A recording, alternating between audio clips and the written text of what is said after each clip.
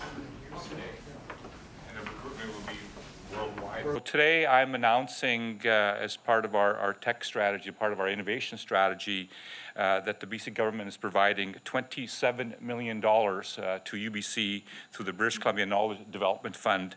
And that $27 million is going to support a number of 40 research projects at UBC. It's going to purchase new equipment to enhance diabetes research and treatment. And it's going to establish one of the largest DNA computing networks in the world. Today is a very exciting day for research in British Columbia.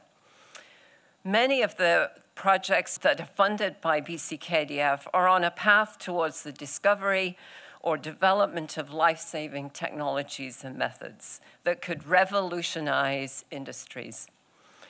Today's funding from the BC Knowledge Development Fund promises to transform research for us here at the Canucks for Kids Fund Childhood Diabetes Laboratories at BC Children's Hospital. Our youngest daughter, Fiona, was diagnosed with type 1 diabetes when she was 5 years old. That's why we're here today.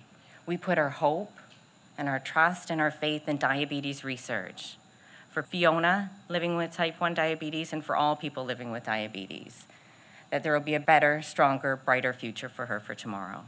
So what we see here today is an example of how research enhances the lives of British Columbians, and it enhances our position as a world leader in innovation.